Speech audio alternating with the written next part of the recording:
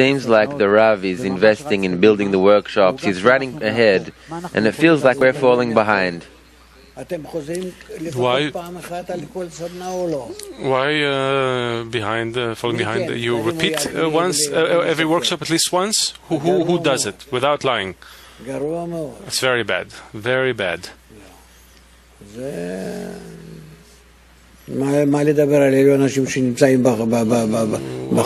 What can we say about people who are even on the outside?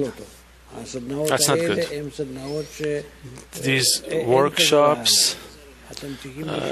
there's no, you don't really repeat them. You need to listen to them repeatedly. I'm not saying you should sit together in the workshop, 10 people, but to listen to the process of the workshop.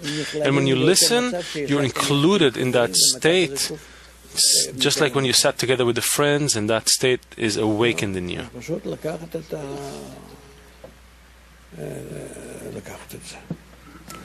That's it. So just simply take that. You have to take it and do it. That's it. We're going to conclude. And we'll prepare ourselves to tomorrow's workshop. How do I leave the lesson in the workshop and this building?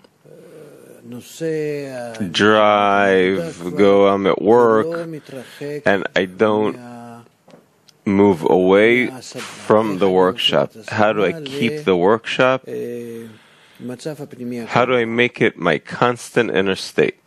Then I'm constantly speaking with the friends. I feel them in the tent, that I live them. I'm with them together all the time, in every state, in any place I am. I'm constantly feeling their presence. And especially when I come out of the lesson and I just keep all of this in me. All of this atmosphere remains in me, please. Where is the place of the covenant, Alvut, mutual help? Let's strengthen each other, agree on something between us, please.